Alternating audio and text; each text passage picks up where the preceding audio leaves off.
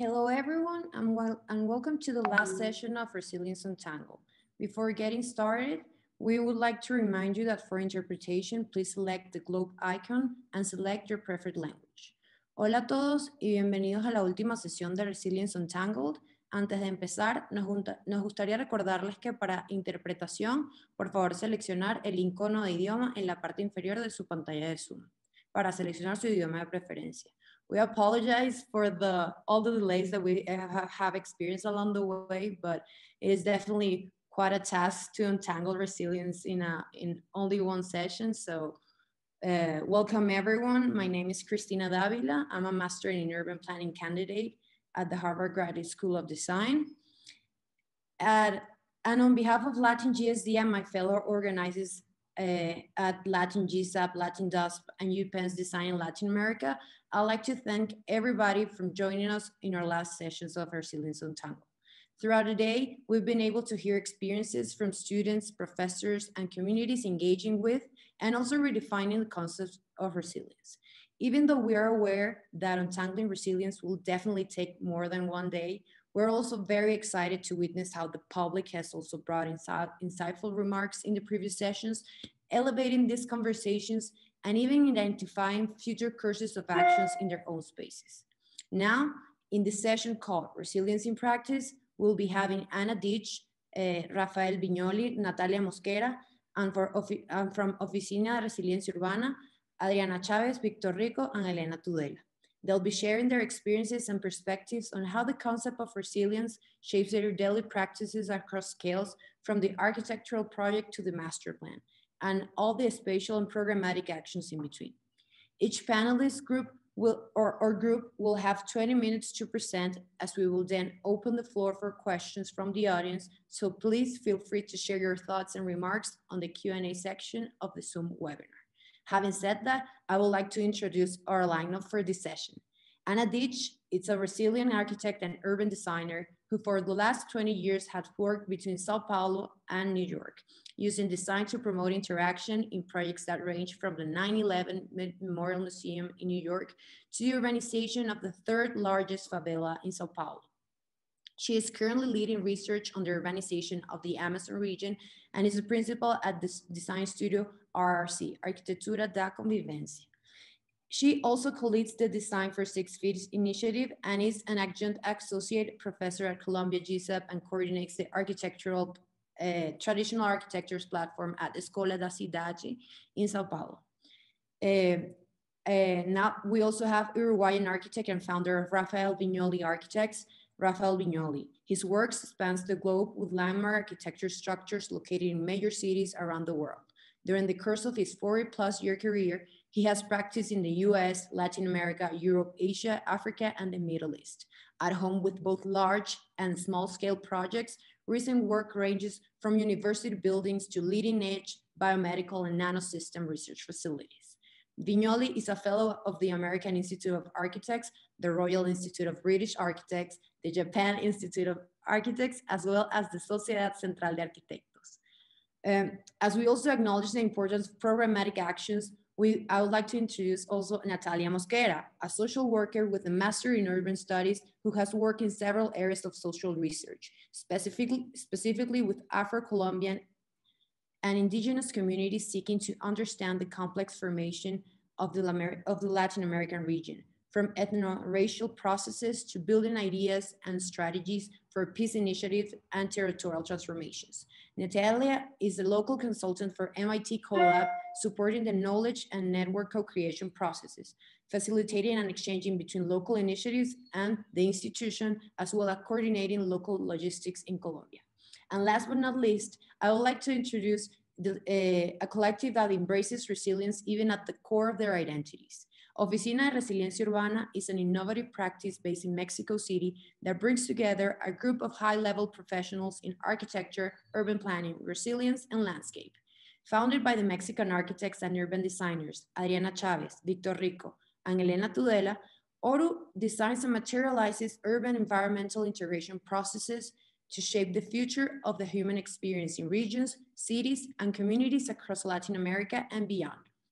by working on projects with tangible socio-environmental impact through applied research, multilateral alliances, urban design, and landscape infrastructure.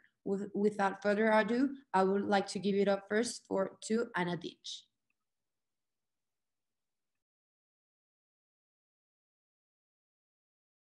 Sorry, hi. Should I share my screen? Yeah, sure.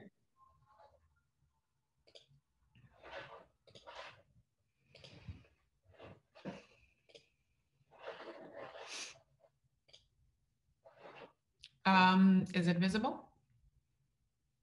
Great. Well, thank you for inviting me. It's great to be here. Thank you for everyone that is here also with us. I think that certain words, they kind of acquire a status in a specific circle. They kind of turn into a jargon of some sort and start to be overused and have different meanings with different people, for different people. I think that's what happened with resilience in our circles, architects. And I think that was a little bit clear in the prior panels. I just want to clarify that in my practice and experience, I have approached the concept of resiliency from the understanding of how nature and soft systems could take care of what hardcore engineering could not, because they are adaptable, they are dynamic, and they are holistic.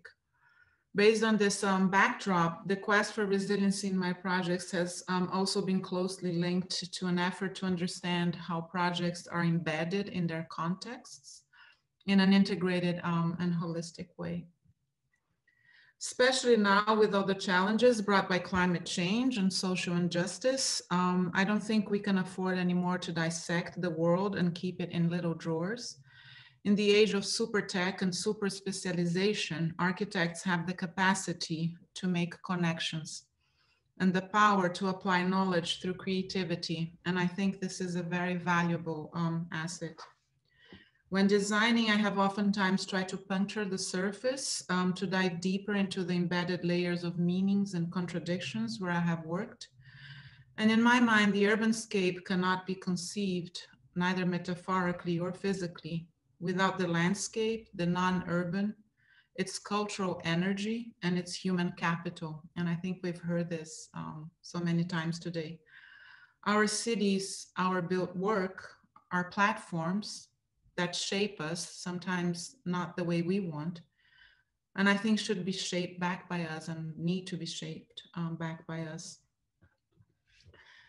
When I'm designing, I try to remind myself of these layers, and that in one way or the other, we are always dealing with them.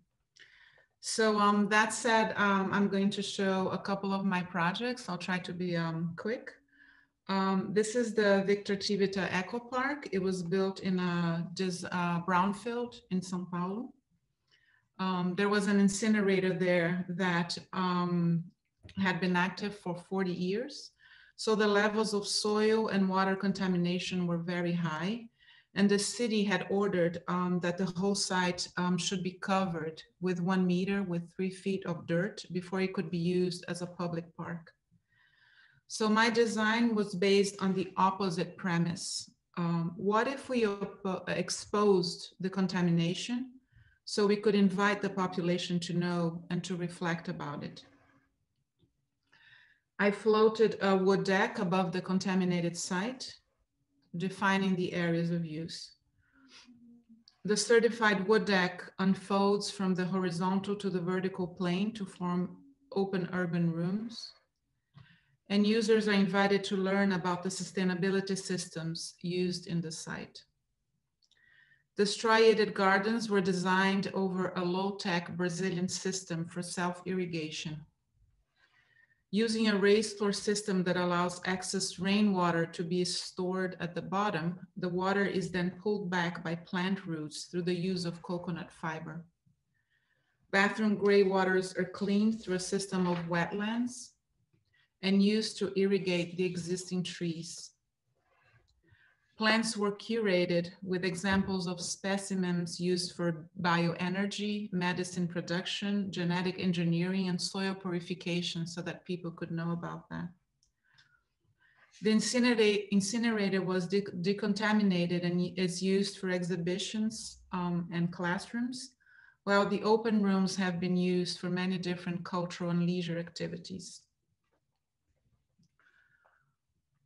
The second project, the Green Stream Linear Park, started as a request that a door be open to this alley that we can see here in Vila Madalena, which is a very dense and bohemian neighborhood in São Paulo. We designed the door only to find out that there could be no doors in this alley. It was considered a, quote, sanitation alley by code. And a sanitation alley, we discovered, was meant to protect a body of water. So we went to look for the water we couldn't see. And we found out that São Paulo, in reality, is like a very thin slab of concrete and asphalt over a lot of water. In the old maps of the city, we found a green stream, only to see it disappear over time and to be canalized and to become a very big problem. So we got together with the environmental department of the city to propose a linear park over the invisible stream. It became a mile-long pathway for pedestrian and bikes, weaved into the dense fabric of the neighborhood, taking advantage of the obsolete spaces created by the code and by cars. We hijacked car space to create pockets for leisure and cultural activities. And it was also designed as a giant drainage machine to address the flash flooding in the area. Layers of permeable and water retaining material could absorb roughly 20 to 30% of the rainwater, aiding the overwhelmed drainage system at peak times. In some places, the water was made visible, like here, where a new water reservoir was planned. And like in the Eco Park, this project would also call users to reflect about their city.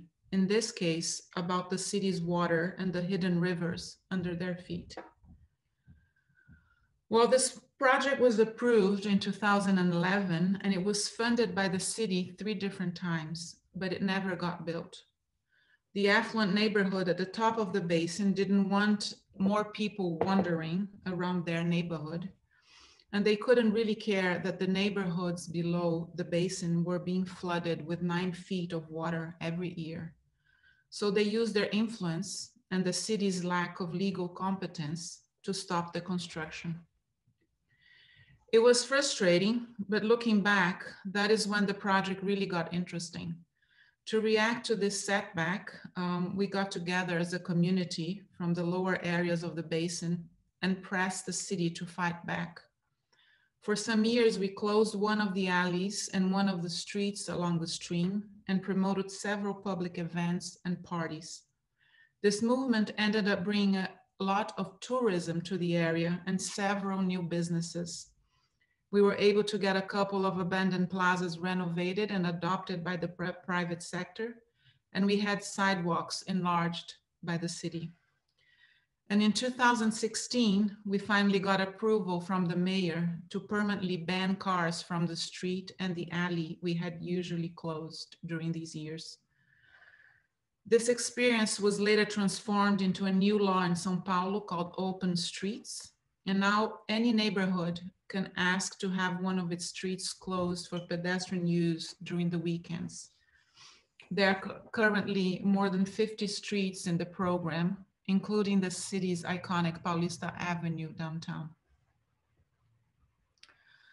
This third project is an Amazon eco library, and it was designed for a not-for-profit called Vagalume.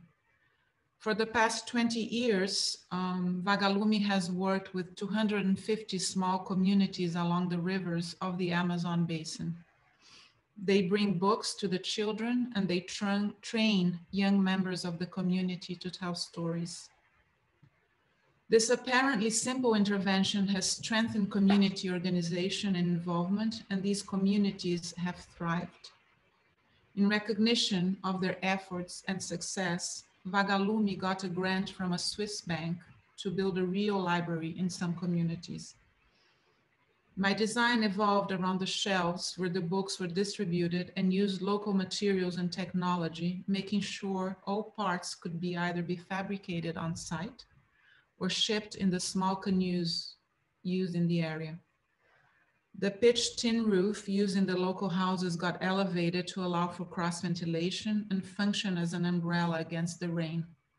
The typical roof trusses were angled so the unexpected form could stress the symbolic importance of the communal space. But like the Greenstream Linear Park, it didn't get built because the bank pulled out the money at the last minute. And this is also when it kind of got interesting, because the kids of one of these communities, they just decided they weren't going to wait for the funding or the bank or for us to solve the problem. They decided they would use an abandoned house in their village as their own library. So one day I was in a conference in Panama and I received a call, a worried call from the not-for-profits director. She needed help because of the poor conditions of the house. They were afraid the children would get hurt. So they sent me pictures of the house. I made some sketches on my lap during a conference, talked a couple of times to a local carpenter who had volunteered to help, and they built it. This led the way to other community libraries and also for us to realize that they were the ones who needed to build them and that they could build them. And with the small grants that we got here and there, we did 12 of them so far.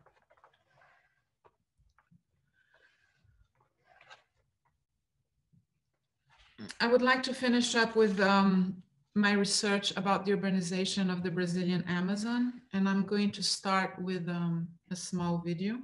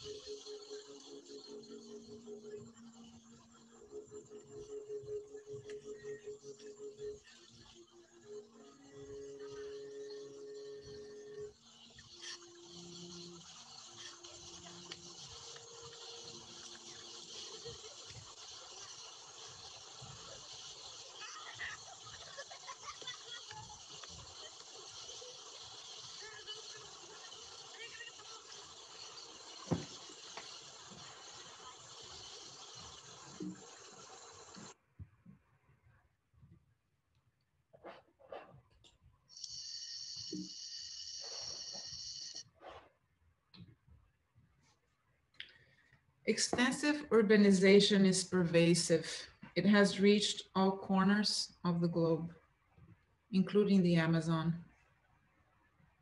Take the Belo Monte hydroelectric as an example. Its recent construction caused an enormous environmental disaster. And when it reaches its full production capacity, 80% of all the energy produced will go into the production of raw aluminum, which will then be exported to Canada, to Japan, to China, to the US, so that Coca-Cola cans can be produced and we can drink one in New York. As you just saw, the extractive industry causing deforestation is supported by an extensive web of cities and villages, causing a lot of damage at a very, very rapid pace. In 2017, I won a grant to visit the 5 cities in Brazil that had elected indigenous mayors and started to catalog the urbanization patterns in the Amazon. But as you can imagine, it's not only about grids and urban indexes. To put it into perspective, let's remember that the Amazon is almost the size of the continental US. It shelters immense biodiversity and has a huge role in our global environment balance, as we all know. It's also supported by an incredibly complex and very, very fragile ecosystem. But what seems to be pristine forest, we now know has been managed by men for probably 12,000 years. New laser technology has detected the presence of human settlements all around the Amazon region, including clusters of villages connected by wide roads, man-made infrastructure like artificial lakes, canal, dikes, and so on, as well as managed forest plantations. Take the example of the circular farming method of the Black River Basin, which is still practiced today. Farming inside the dense forest, these communities have a sophisticated knowledge of what to plant and when, so as to promote cross-fertilization by different species and have the forest return in 10 to 25-year cycles. This knowledge is embedded in what I have called a circular culture with a very different imaginary from ours. Concepts of fluidity, ownership, kinship, space, time interrelate to each other and are deeply integrated to the environment around them. In their territories, these communities have been able to better protect the environment than in any other place in Brazil and the world to that matter. So going back to the movie's concept of extended naturalization, I have been exploring this idea of a third landscape and how traditional indigenous practices could inform the urbanization occurring in the Amazon. Explore the idea of a hybrid urbanization that is structured on alternative solutions arising from the encounter of two imaginaries, that of our modern world and that of the indigenous local knowledge. The possibilities are many at the scale of architecture, with research to be done about materials and constructive technology, at the scale of urban design and infrastructure, and especially how we can bring our knowledge in green infrastructure to meet the local indigenous, and so on and so on. But also this encounter should be a recognition of these other imaginaries that are out there. Maybe it could help us transition to a long-term vision that is not standardized, but is specific, interdependent, and aligned with new technologies and relevant to local context. To finish up, I would like to go back to the idea of resiliency and its relationships to an understanding of what the world, that is less fragmented than our modern industrialized society has made us believe. The idea that as practitioners, as architects, we can put ourselves in a position to question and to respond to the challenges we face today in a systematic, holistic way, one that could help communities and ecosystems gain resiliency. Thank you. Thank you so much, Anna, for this insightful presentation. Mr. Viñoly, the floor is yours.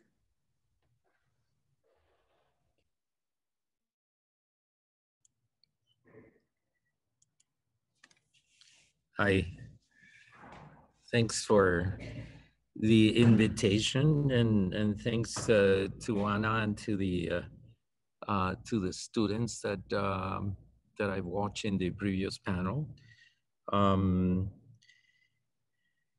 It is difficult for me to forget untangling. I mean, just to tackle the very notion of what resilience is in practice, because resilience is, as Anna was saying before, is this capacity of an object to come back to shape after it has been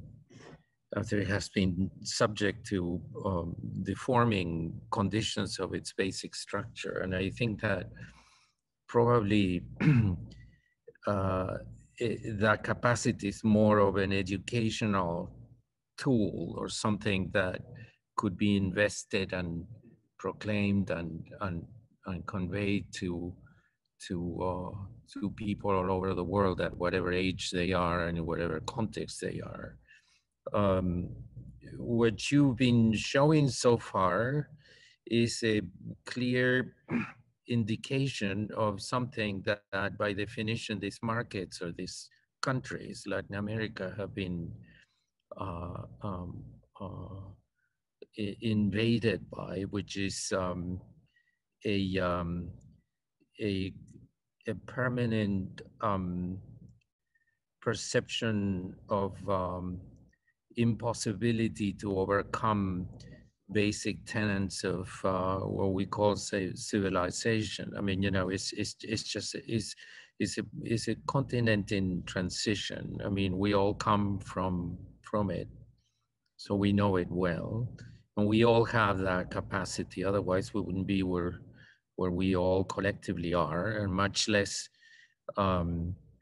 be as happy as the people that were shown in Venezuela and in Lima and in Brazil and in Sao Paulo after taking hold and feeling empowered by their own decision to overcome. I mean, it sounds a little bit like a political comment, but perhaps the only thing that I could contribute to you is to describe essentially what is that stress today in all the spheres in which we operate: the culture, the development process, health, the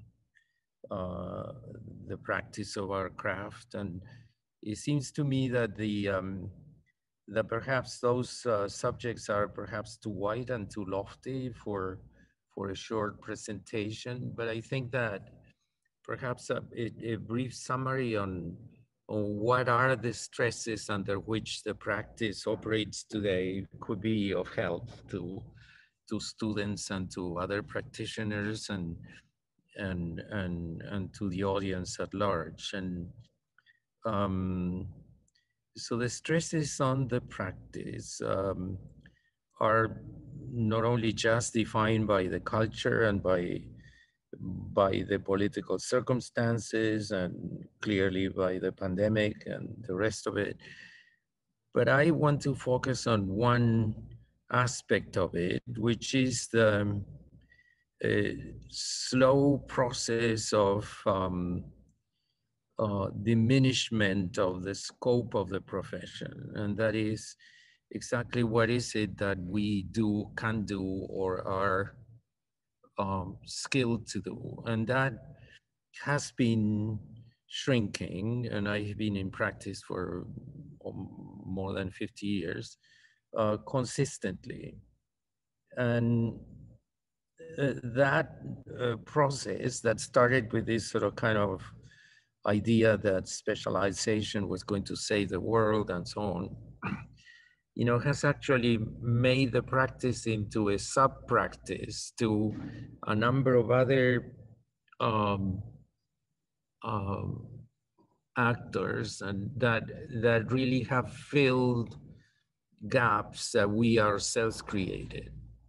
And I think that's interesting to explore, because in the same way in which it's difficult to build, it's difficult to design, and it's difficult to program. And I think that those three things used to be in the preview of what we architects used to know. In other words, from how to program to how to build, and how these two things really came into defining the way in which we designed, which seems to be perhaps the only category that apparently remains in our scope. The problem is that even design without essentially having complete control of the media that we use, that is to say, our media is construction. It's not talking, it's not drawing, it's not modeling, it's essentially building. And we have started to lose a grasp on the control of that technology. It's sort of like if you were a sculptor in the Renaissance and didn't know how to hit marble or work with your instruments. And I think that comes from a number of that particular laws, the laws on the ability to knowing your media, is a combination of the effect of a shift in the philosophy of education in architecture that probably started right at the same moment in which I graduated, which was in 1968 or so. And that is that became a process of rarefication of the whole discourse in architecture, most of which perhaps you are familiar with and hear day in and day out in academia and other fields, in which the essential component of the transmission of the craft got completely lost. I think that process becomes one of the, I think, fundamental reasons why that stress is presently more than obvious in architecture, in the practice of architecture. In other words, we know less and we claim less. And when we claim more, what we're claiming is the wrong objective. We claim for aesthetic independence, for some kind of ability to convince people in an operation which is essentially a collaborative effort in many different levels, that we claim that we have a right over form that other people don't. And I think that that's something which is pretty clear in some of the work that you saw just recently in the previous section, in the work of the students, and also in the images that Anna showed before, which is that essentially the ability to give form is something that it is inherent to communities and to people at large, and that we somehow have brought that into an intersection in which the management of a very complex and very expensive project, which is every single construction, including, you know, a construction like the huts that were shown before in the Aborigines of the Amazon. That process is a process which needs coordination. So it's not that I think that the profession is gone. I think that the profession is under stress. And therefore, my only contribution to this is to say that we should think about the origins of this loss of scope. And they are cultural, and they have origins. And in my simplistic way of seeing, it has also guilty partners. I mean, you know, I, for one, can trace the debacle of architectural education over the last 35, 40 years, practically day by day. I mean, and I think that that's one factor. If you are on the other end, on the receiving end of the process of education, which is to create places of work, essentially opportunities for people to practice, we all have become, in a certain way, teachers. I mean, the practice is charged with a supplement of informing people coming into the workforce with knowledge that it is beyond elementary. I mean, you know, it's just like It's like if you were a surgeon and you had never seen blood in your life, kind of. And that is a mechanism which mostly all of us that are in practice and understand that it is fundamental. You cannot practice in a collective exercise like architecture is unless you at the same time teach. Now, what's the price of that? The price is that if you think for a minute that that what used to be a fairly stable economic cycle of the profession, when the profession was had sustainability in terms of a financial structure, that this works against that aspect. Add to that the fact that the scope has been reduced, and the scope has been reduced simply by the same process, which is that if you don't know a certain area of what is to be your area of concern, somebody else will fill the gap, which is this extraordinary process of multiplication of new consultancies. I always use this argument. You know, nowadays, for instance, in residential work, presumably you're supposed to do the envelope and somebody else does the plans. That may sound stupid, but fundamentally it is. And the fact is that by retrieving from the ability to perform in many different levels, from exactly involving yourself on the core of what development is all about, which is that it should have a return, culturally, financially, whatever. It should have a return. And without involving yourself in ensuring the possibility of obtaining that retail, somebody else fills the gap. And that process is a process that requires realignment. And that's what I think is interesting now that you mentioned in how one adapts to this situation, which some people just quit and, you know, get completely disheartened and don't do anything else and go into, I don't know, I know people that have gone into administration or you know, a variety of different alternative things, interior decoration and so on and so forth. The mechanism is in other words, I don't see how you can be an architect today if you're not resilient, but it's not something that that is beyond exactly what it is, the definition of it, which is that you're hit, you kind of bend a little bit, and then you come back and try to understand exactly how to move it.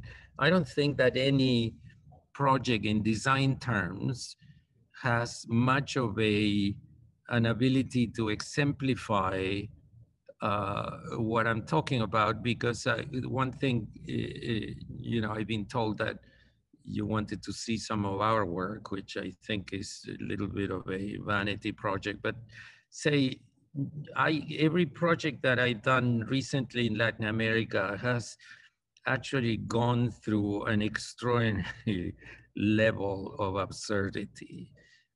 Fundamentally, for at least in the areas in which I have been working more often, which is in South America, in Uruguay and Argentina, and in parts of Bolivia too.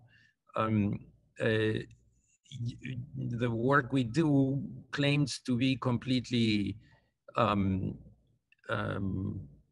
normal in terms of its value relative to other places of production. I work, you know, in many different places, and it is always the same.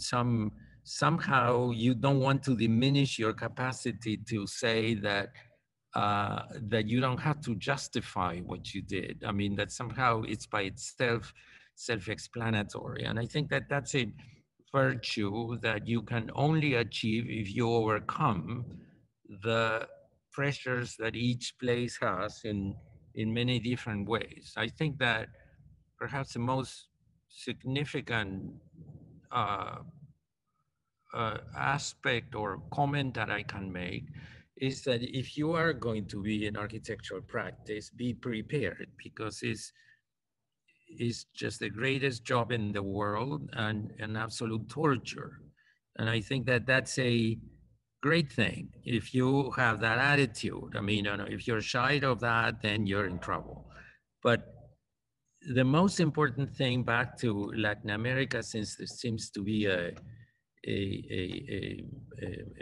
characterization of the whole event around our part of the continent, it seems to me that it's also important to understand exactly where is the social dysfunction that has created most of these critical circumstances, both in terms of the governmental thing as much as education, safety, security, health, I mean, the whole thing. And I think that the culprit that is completely consistent all over the place is essentially corruption. And that's a subject matter that probably, hopefully, nobody teaches in architectural schools nowadays, but it is exactly one, is the waters in which you're going to swim are complicated, and they're complicated for that particular chemical mix, which is that purpose and goodness and creativity and happiness and all the rest are completely destroyed by the terrible effect of corruption, which in many cases has a clear origin, historical origin, and in many others it's just pure contagious. I mean, that people just get into this business of destroying the social fabric with a single objective of personal gain. We all know, for what I can see, that that is not a very very promising forecast. But people seem to be completely attached to it. I mean, all I can tell you as an example of that is that me and a friend of mine decided that wanted to donate a building to the University of Buenos Aires, Department of Sciences, which are people that have been always underestimated and underprovided for decades. Some members of my family belong to the world of sciences, and then it thought that we both thought that it was a great thing to try to build them a building. We built the building, we paid for the building, and we still couldn't donate it. And the reason why we couldn't donate it was because in the donation didn't have an X% of tax that was supposed to be paid to somebody that had the control on the university in that part of the world. And I think that that's also emblematic on this very simple aspect, which is that regardless of what you do, if your work is not engaged into the capacity of a community to overcome these aspects of the problem. And by the way, every single project and work that you showed today shows that that is not only an alive possibility, but a brilliant one. I think that, as an architect, as a practicing architect, it is really a struggle. And I think that the struggle, as I said from the beginning, is originated by our failure to educate in a certain way that is consistent to controlling our own vocabulary, which is essentially building and knowing that building is expensive and that involves a myriad of people, and that becomes an operation which is really, that needs that kind of managerial capacity that architects used to have, including the capacity to really, as Anna was describing before. Professor Viñoly, I think it's interesting, like the points you bring out about how practice and architecture has changed over time, and also bringing up even personal experiences to highlight the challenges we face as architects in multiple scales, whether we try to engage with the public, but also work on the private side and navigate this realm that the built environment is, dealing with all the stakeholders, but also understanding architecture as a pedagogical practice, like how as you gain experience and practice, you also feel the need and understand all the richness and the potential there is at the classroom, at the studio workshops, where people learn not only from the professors, not only learn from the students, but also students learn from the professors and the communities they engage in the multiple in their multiple phases and processes. And on this note, I wanted to also highlight the importance of knowing the context and engaging with the communities, to also introduce our next panelist, which is Natalia Mosquera, that has a vast experience in Colombia and also in alliances with institutions such as MIT Colab, understanding the potential academia has here, and can definitely complement your thoughts from her experience in the Colombian communities with MIT Colab. Thank you so much, Professor Viñoly.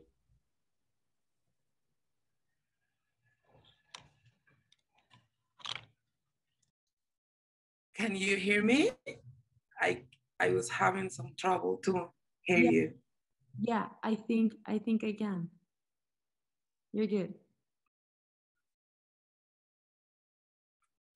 Okay. Please let me know if you can. All good. The floor is yours. Okay. Can you see my screen? I think I'm not able to see it right now, but let's give it a try.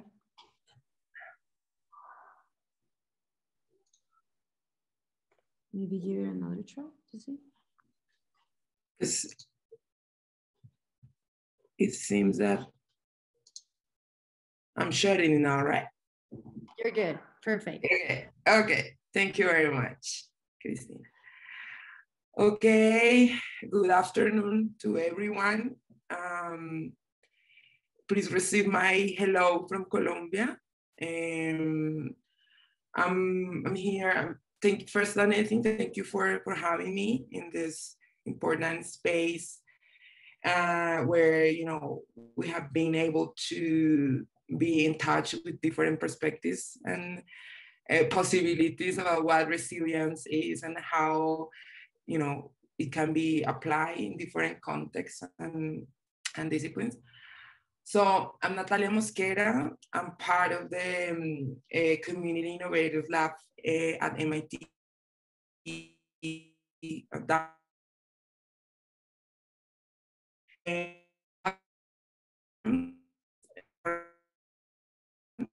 One of them is Just Money, which is a program that is developing like an alternative frameworks for finance. And we have another program called Just Economy, which is a program based in New York that works with different communities in Brooklyn and Bronx. And the work is focused on people of color and supporting, you know, economic development initiatives with, you know, people of color in New York. And there is, you know, our program called Inclusive Regional Development Program, which has, you know, the vision of being working in Latin America, and that currently is only focused, or is mainly focused on the Colombia Pacific region, 2 cities. I'm gonna share with you that, like, shortly, but yeah, my presentation, it is called From Resilience to Reparation and Self-Determination. And I hope that, you know, these conclusions and insights that I'm going to provide today, you know, help us to go deeper on our reflections about resilience, and also, you know, getting more perspectives from, you know, communities at the base about how they see resilience and how, you know, they have work around resilience and what other perspectives can also be connected to what we understand for resilience, and how, as I said before, resilience can be practiced both from, you know, from the academic sector, and, you know, from the social justice and social organization sector that, you know, is trying to change the balances of power in our society. So, okay. So first I'm gonna share like more about Colab, which I think is very important. So who we are, as I said, we are a community innovators lab, and our North Star is to construct economic democracy and facilitate self-determination with communities directly impacted by the transatlantic slave trade to create equitable human flourishing that respects the planet. So how we, you know, do this work? So as I said, we have these 3 different programs. We are in different places. We are in places where we see that the transatlantic slave trade was more impacted and impact, you know, people, communities, territories, regions, etc. So how we work? So our main umbrella is to support democratic engagement. And how we do that? So we use the perspective, this framework, the methodologies around innovation from the margins, you know, having the hypothesis that the people who has most experience the problems, the challenges are the experts. So they have key insights, key knowledge to solve and to create solutions to the problems that they are facing. So we use link, think, and do. So link, how we link? So we link, you know, stakeholders, students, leaders, initiatives that to support, you know, communities that are in something that we call disrupt. And it came from a theory that we use that is called Theory U. So communities, regions that are in disruptive moments of change. So we work with them to mobilize assets, resources, you know, to promote, you know, solutions that we think should be tied to the perspectives of, you know, policies and everything around development. So link, and then think. So we create shared analysis with marginalized communities, leveraging knowledge to enable local efforts to build economic democracy. And the other is do. So during those disruptive moments of change, we work with communities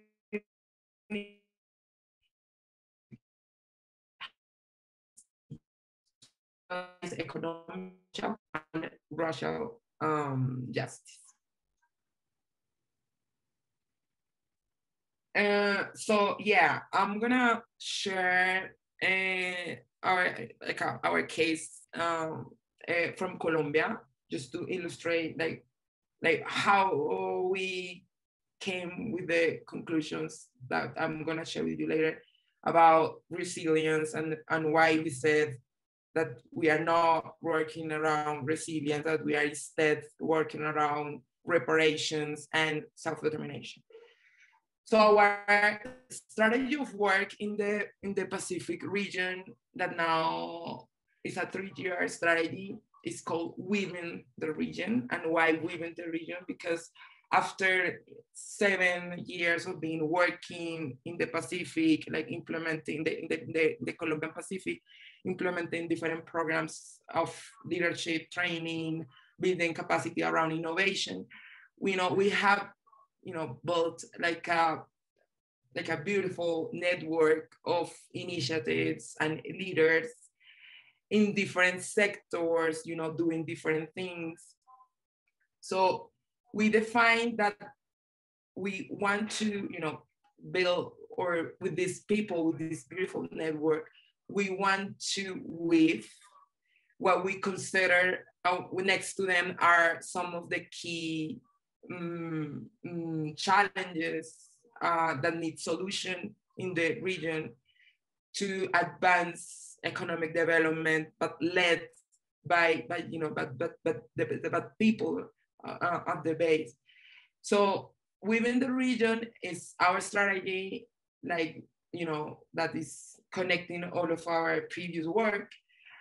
And this is a strategy that is currently advancing peace building, reparations, and economic democracy.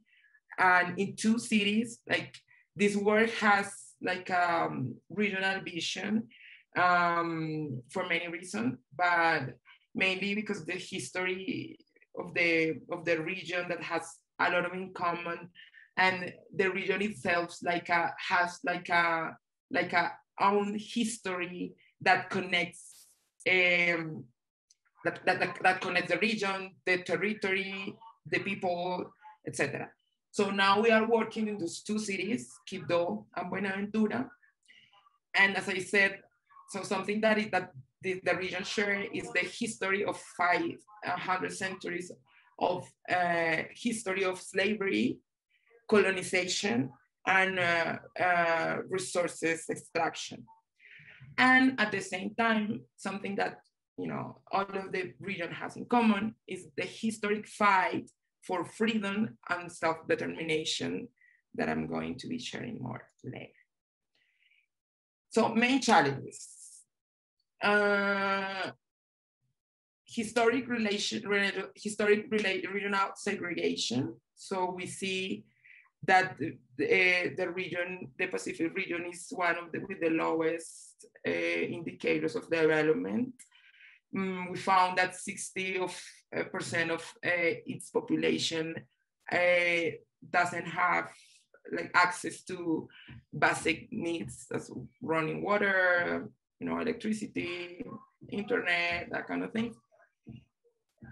And it matched with our history of slavery and racialized economy that conceive the region. That's something that is, of course, common in our region, but this is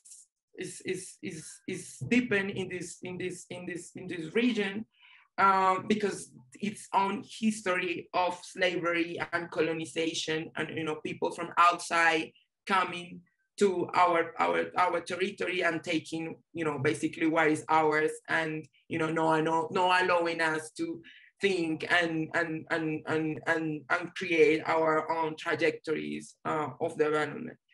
So here is a quote from one of our leaders, Graciano Caicedo. He said, "What is work for them is, historically we have developed community organization to support life.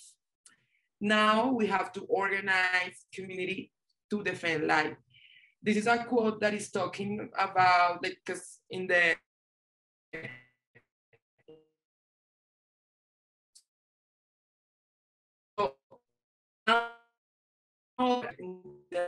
last facing a cycle of violence in Colombia.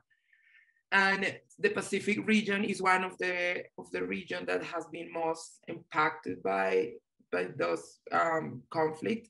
And what is most, what is at the center of what's happening here is the fight or the war around resources. So that's why Graciano shared that. So main challenges are historic regional segregation, racialized economy, the need from communities to currently defend themselves from war and from armed actors, and environmental conflicts, as Professor Anna was sharing in the Amazon. You know, we have this like a similar, you know, conflict, environmental conflict here in the Pacific, because, you know, it's a very rich, very biodiverse region, and we have like different interests, you know, around the resources, and we have communities at the center of everything, you know, fighting to protect themselves and fighting to, you know, keep working to develop their territory and their lands. But in this context, we have like a lot of, like, given the context, we have like a lot of opportunities here, and that's why Colab is in the Pacific region working with communities, with social movements, with civic movements. It is because, you know, this 500 years of history of, you know, Black and Indigenous communities been living there after, you know, colonization has, you know, gave us the opportunity also to build our own vision of development. And we have like a class communities, a clarity of what we want. We just need to, you know, the platforms and the opportunities, and as Professor Rafael was saying, we need to also to stop corruption, but we have that. So in 2017, we have like a civic, like a historic civic strike in the region, when a civic movement won like a $500 million that should be used in a fund that is gonna be funding like a key projects of infrastructure for the city, especially for Buenaventura. So we are supporting also that process. And we have like opportunities around, you know, the long history of this communities building its own culture and identity that is tied to a vision of a regional development and regional economy, something that we cannot see separate. That's something that we need to see together. And we also have something very important that communities in the region have won, which is we have the 70 law, which is a law that recognizes collective land for communities. This is and this is also a policy of reparation that was recognized in our last constitution, which is from 1919.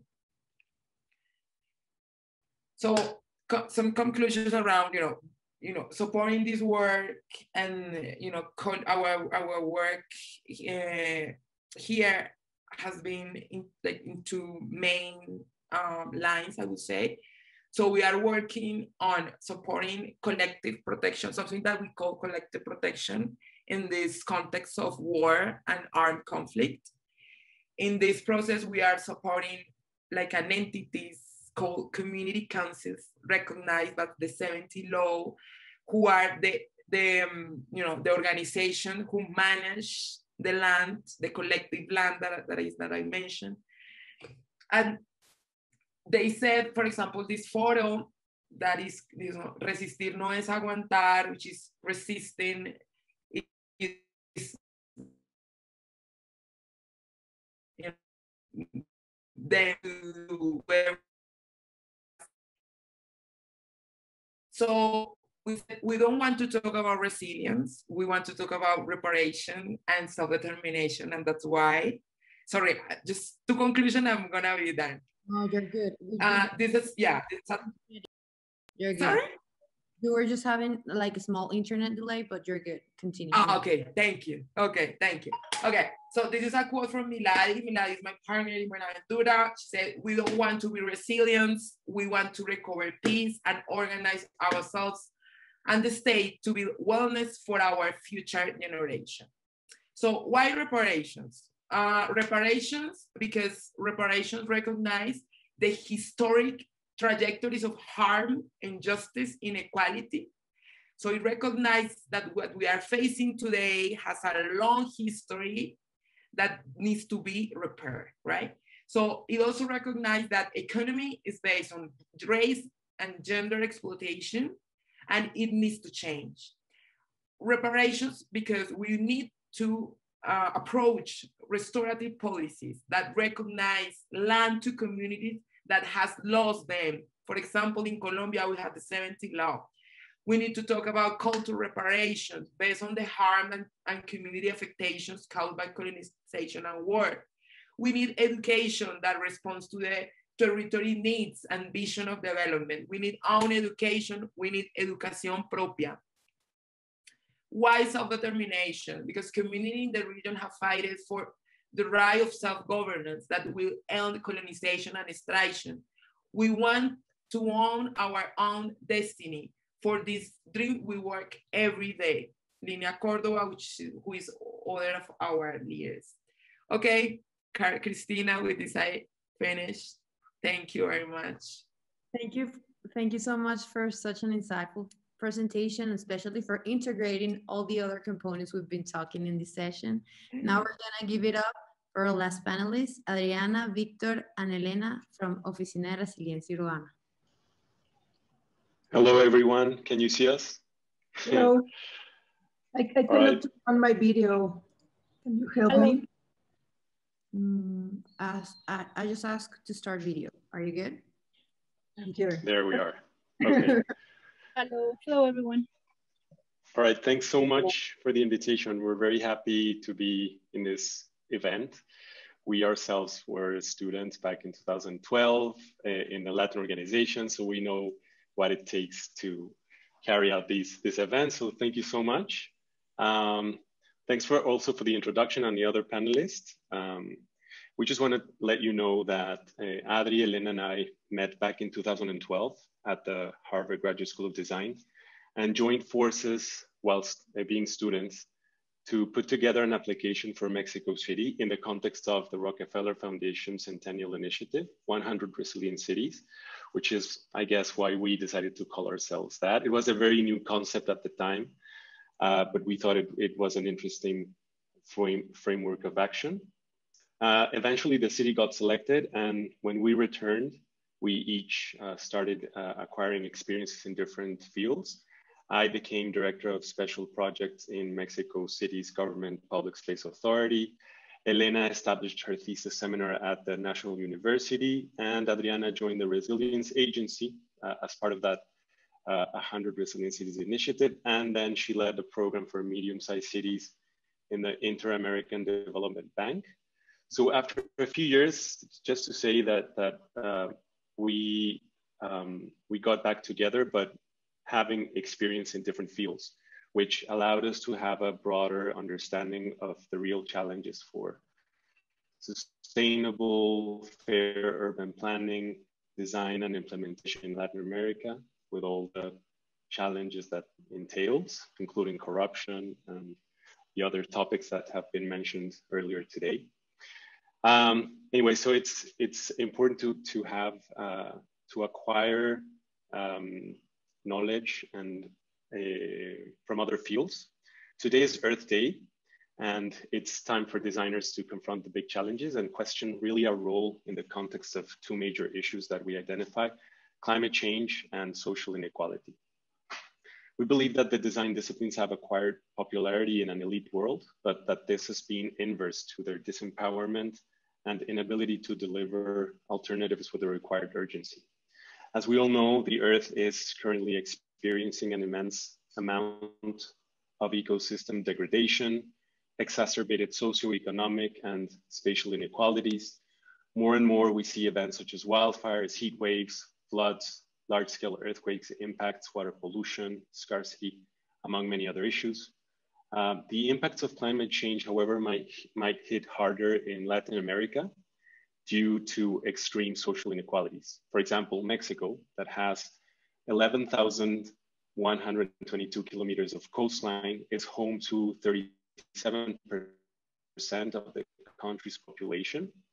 These communities will be the first to suffer the impacts of sea level rise, coastal erosion, flooding, biodiversity loss. We know that coastal areas of Latin America and the Caribbean are witnessing urban expansion, so we have to keep an eye on that. Humanity and millions of species are facing enormous pressures, challenges, and inequality, all of which have been exacerbated by the ongoing COVID-19 pandemic crisis. The current global pandemic represents a unique opportunity to explore new domains and scales for design's investment, utility, and service to the world. As Hashim Sarkis, the current Venice Biennale, put it one day, we feel that it's essential to blur the boundaries of design with those of other fields of knowledge to expand our agency. Now, Adri will explain a little bit how we understand resilience and how we put it into practice. Hello.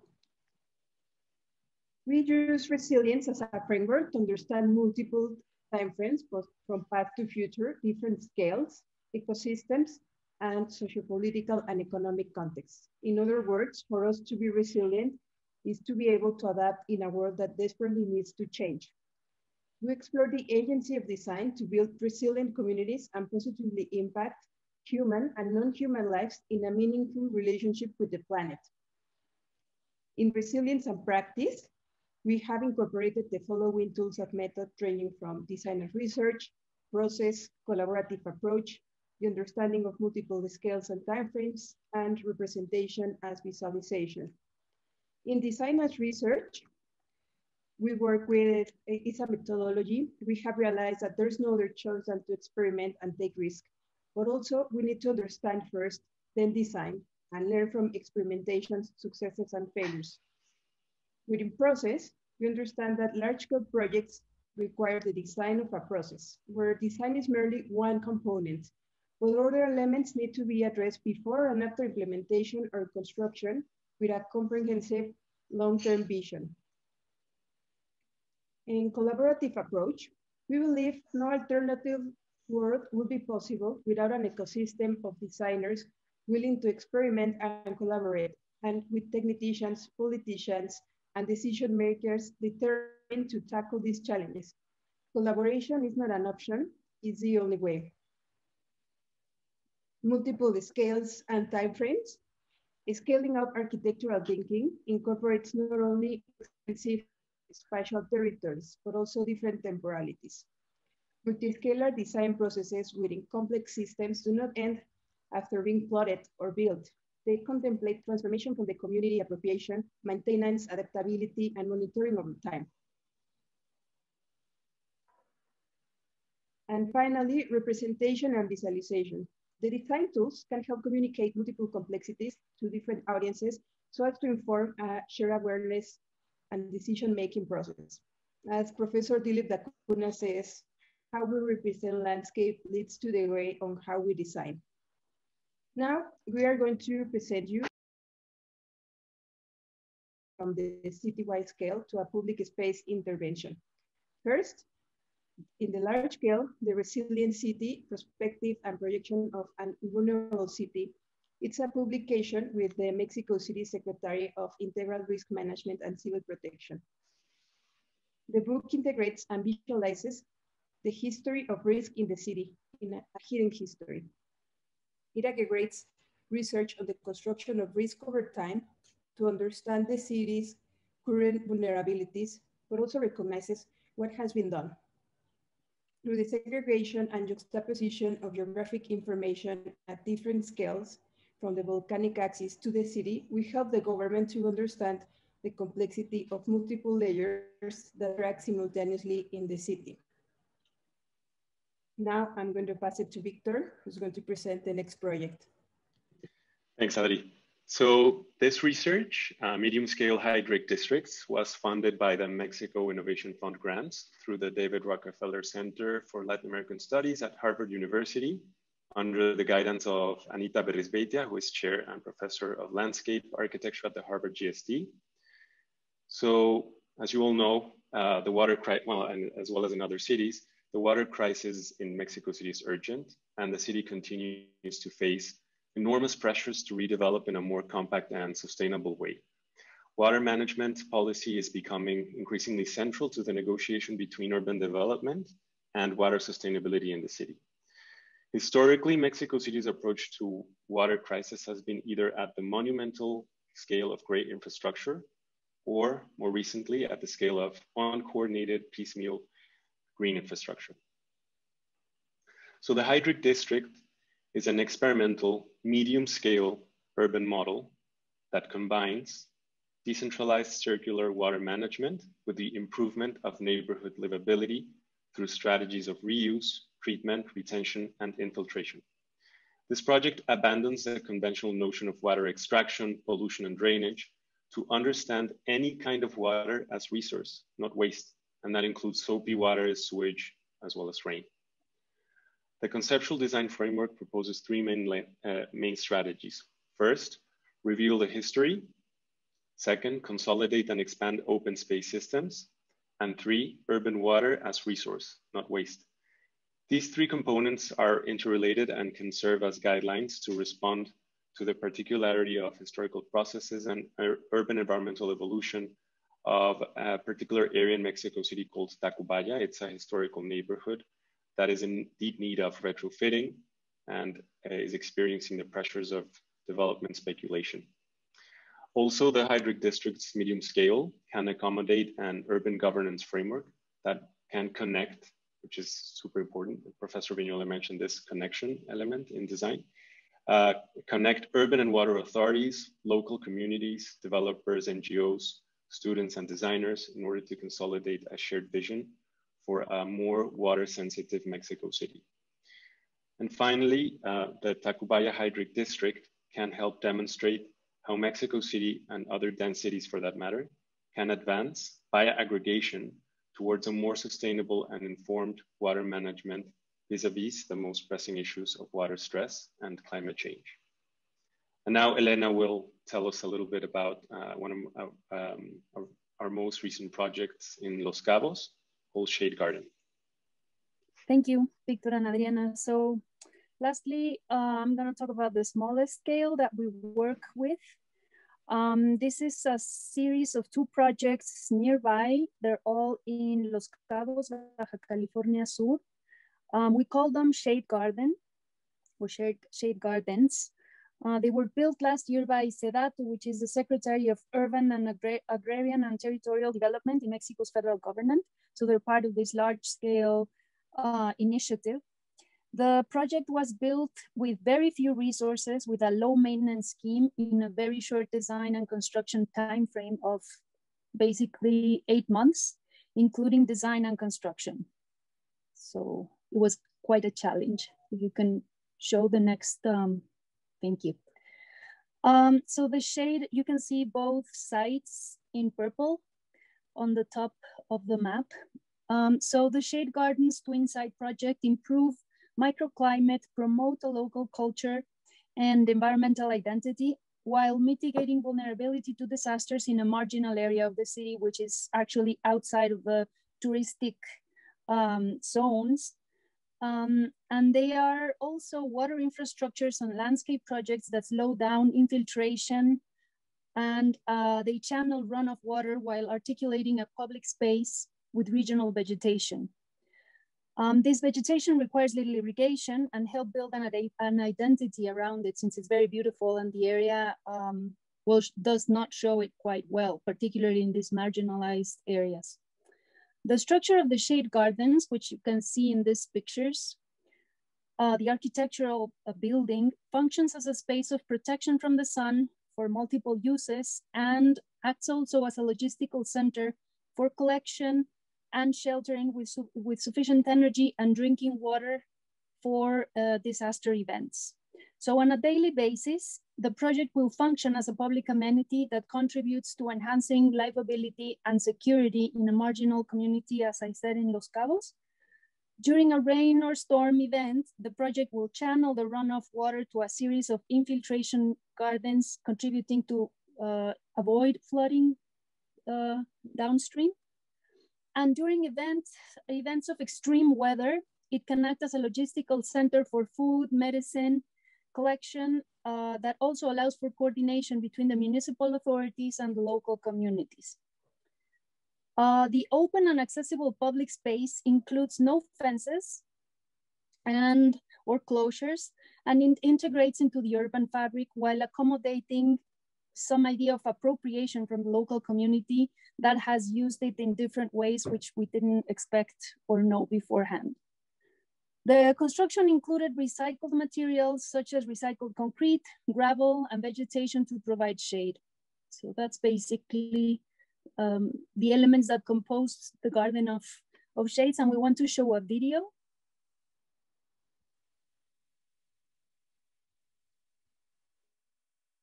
That's the skate park next to the building, which is also in the shaded area. And the children playground behind it.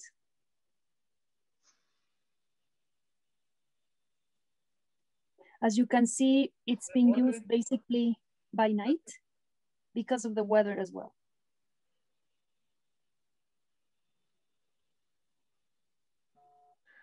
So I think we can use the last part of this video to close our presentation.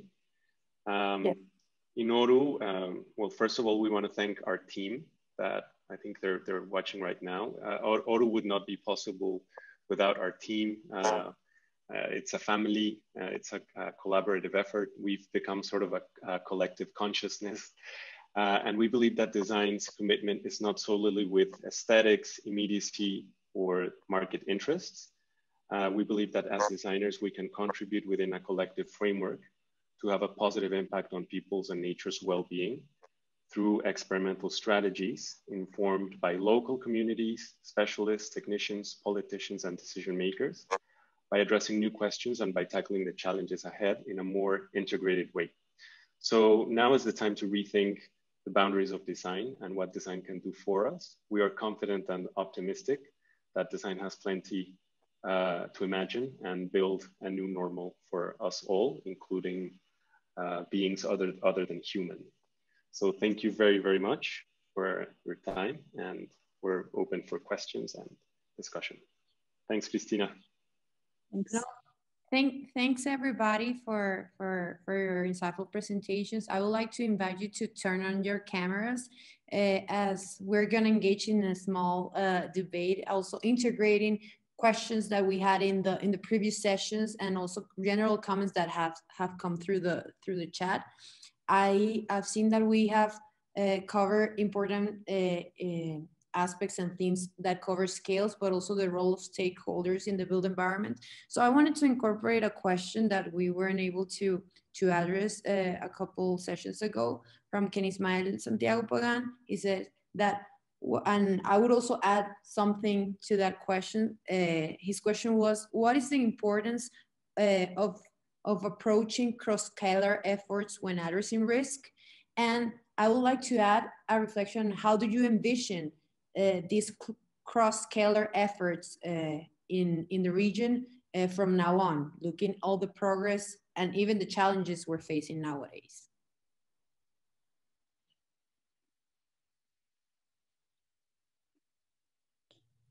I'm sorry, who is this question for, Cristina? Sorry, it's open. You guys can jump in and also complement each other's thoughts too. Well, I don't know, I can start. I think that, I mean, this first kind of macro scale problem is that we're the world under development, right? Third world countries.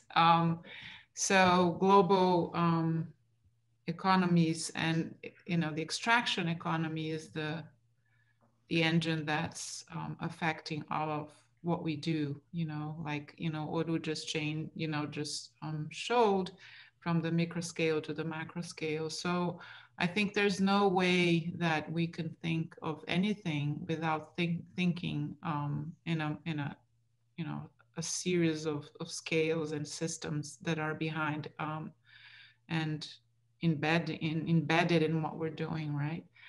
And it's interesting that Rafael, that Viñoly was talking about, his experience and throughout the years, how the scope of the architect has diminished. And I think that, you know, these things are completely related. I don't think it's the scope of the architect that has diminished. I think it's the voice of anyone who is trying to make something tangible out of, you know, an idea that is not completely in unison with this macro scale of what, you know, industrialized platforms of modernity are calling, right?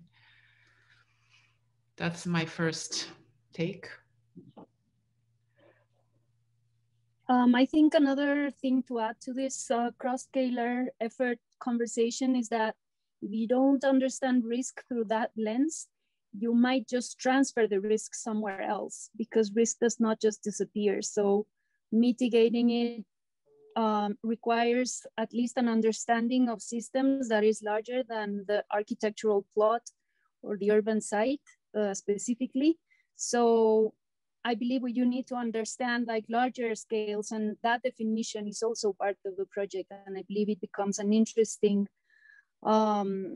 subject for architects to start thinking about how to set up those scales that you need to understand before transferring those risks or generating problems elsewhere.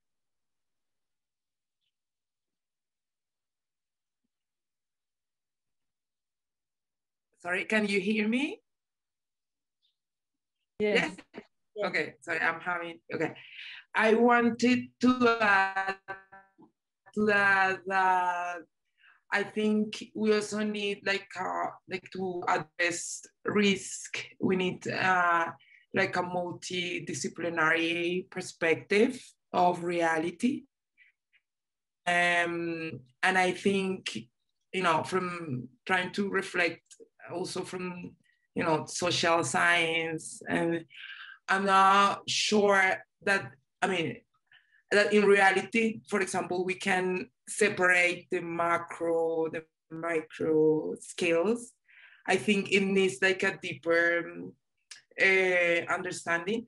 And I would add that definitely the participatory and collaborative part is key, like to define risk and also, you know, understand the history of the place, understand the condition of the place, who can do that, the power relationships. It's a very important, you know, perspective to address risk, especially to avoid that, you know, that risk is going to happen again, or the thing that you want to address is going to happen again to the community or region or city.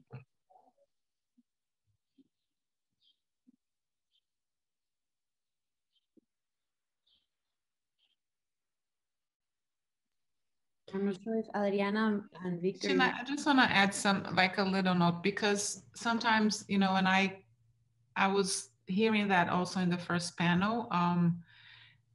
I had a student at the urban design studio at Columbia, and one of the years, you know, we were discussing, I think it was before the pandemic in 2019, we were part of the Super Studio. So we went to UPenn to see the Green New Deal conference. And I remember coming back and we were discussing with the students, and then one student said to me, but he asked, you know, but should we be gone to like law school, right?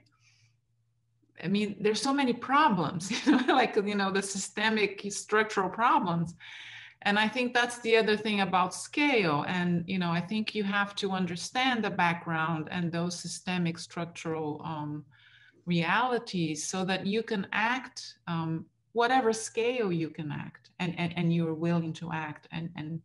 So I think now with the Green New Deal, like if you read the Green New Deal, it's just a big macro scale manifesto, right? A very good one. But I think the ones who are going to have to solve the puzzle, it's us. And it's not the consultants, it's not, you know, the consultants are going to come along, but, you know, the ones who have the capacity to make this link and these jumps from different scales and disciplines I think it is our profession, not only our profession, but I think we have that capacity because we were trained to be generalists. We weren't trained to be, specialized, and we may lose a lot with that. I think, like Rafael Viñoly said, in the marketplace and in the power structure. But I think we have that characteristic. I agree with what have you said, and I think that we need to blur the boundaries of design and the other disciplines, and to work collaboratively, because if not, we are not going to be able to deliver the solutions with the required urgency. But I think we need to actually get us out of the drawing sets and the presentations and start making conversations with the decision makers, with the communities. And I think also I appreciate the projects that you presented, Anna. I think they are a very good example of how to approach a community and still empowering the community. I think that's very important. Some projects, they lead the community, and some projects also neglect their landscape. And I think that we need to change our mindset. Totally, and I would add to that the larger the scale, the more complex. And so I think that as designers, we can put the tools of design at the service of other disciplines, communities, decision makers, because we can represent. And if we are able to represent and visualize these complexities by virtue of the tools that we know how to use, and then maybe informed by science, and maybe teaming up with people that are experts in video or cinema, I think this is an interesting topic that was touched on a previous presentation. And it's something that's super interesting to us, because many times we feel that the discussion remains in a very close circle of designers. And we need these ideas to be able to reach broader audiences in simpler language. And it's just, I don't know, it's just exciting for us it's worrying, the situation that we're living in, but it's also exciting to know that not everything is defined. It's an exciting moment to redefine what design can do for us and for everyone.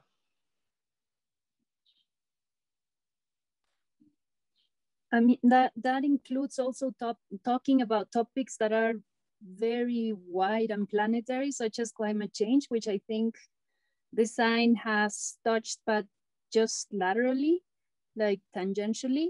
And we believe there are a lot of things that can be done as an experimental approach, but need to start happening because we are on the side of that conversation. And as Anna just mentioned, the Green New Deal is a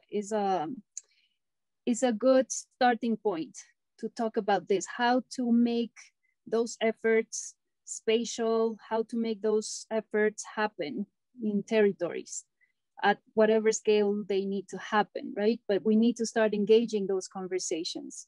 So we're very happy about this for this initiative and this event, because it sets up that conversation.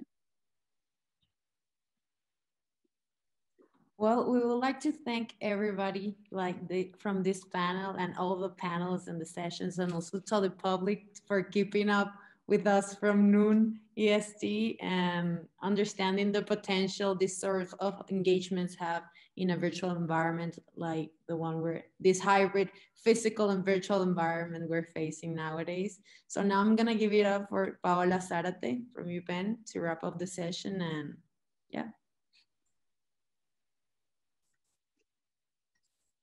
That was a really, really great discussion, and thank you, Cristina, for passing it over. Really quick, just happy Earth Day again to everyone. It was kind of a coincidence that we ended up doing the conference on Earth Day on a topic that is so prevalent to what today stands for, especially in the design practice. So like Cristina said, my name is Paola Zarate. I'm a master's student at of Architecture at the University of Pennsylvania's Stuart Weitzman School of Design. So as this conference comes to a close, we wanted to say thank you again to our presenters for amazing work and stimulating conversation. And again, thank you to all of those who could join us today. This is an event that has been a dream for some time, and Gabriela, Osvaldo, Cristina, Maria Lucia, and myself, we're also grateful that you could participate in this day with us. We wanted to come together as a collective across these 4 institutions to be able to present to you a diverse perception and interpretation of the term resilience, and how the term inspires both opportunity and challenges in Latin America and the Caribbean. We had over 400 people register from all over the world for this event, and we were able to represent the following countries. We were able to represent Uruguay, Nicaragua, Puerto Rico, Brazil, the United States, Mexico, Colombia, Venezuela, Ecuador, Peru, Chile, Argentina, the Dominican Republic, and Belize. So we hope that we were able to begin a conversation here with all of you today on the concept of untangling resilience, and that you will take with you the curiosity and possible inspiration to keep this conversation going beyond this conference. So as the representatives from UPenn, Harvard, MIT, and Columbia, we really enjoyed the opportunity to be able to put this conference together, and we hope for the Latinx groups from these institutions to be able to do this again in the years to come. So once again, thank you on behalf of the 4 institutions, and we hope that you guys enjoy the rest of your day.